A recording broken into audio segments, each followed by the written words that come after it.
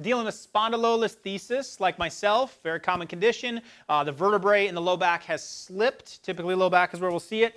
Very painful condition, very unstable. These exercises will help stabilize that area. So if you have one of these, Dr. B is going to have you go on your back. And number one, to help stretch this area out, which will feel really good, is simply just to bring your knees both up all the way to your chest, and then you're going to put pressure down, and that's going to help flatten and stretch out that low back. That should feel good for someone with a spondylo. The higher and the more down you can get that pressure going. You'll hold that for 30 to 60 seconds. You can do it up to up to 5 times in that position. So, is that good?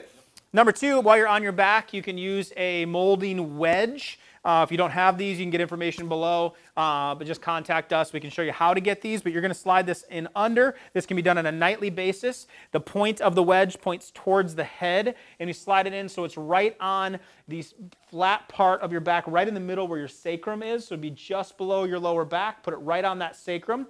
Now, when your legs are bent up, it takes some of that pressure off, but if you want it to do even more of an effect, you straighten your legs out, which is going to be more pressure. If you're very acute and it's painful, you might not be able to do that yet, but that's going to help lift the bone underneath where the spondylolisthesis is to help level it out. So the stretching by bringing your legs up, and then blocking is what helps stabilize this area. You need to have a proper evaluation by a chiropractor that corrects the spine before and after x-rays to actually know how bad it is and what can be done with it. You also want testing x-rays. If your chiropractor doesn't know what that is, you need to find one that does from a perspective of doing weighting systems and testing to see how bad it is, how unstable it is, so you can help get it stabilized. If you can control these, I know for myself, I have one, you can live a relatively pain-free life, keeping it stable by stretching it, strengthening it, and knowing and monitoring it on a yearly basis to make sure it doesn't get worse. So there you go, spondylolisthesis. There's your exercises.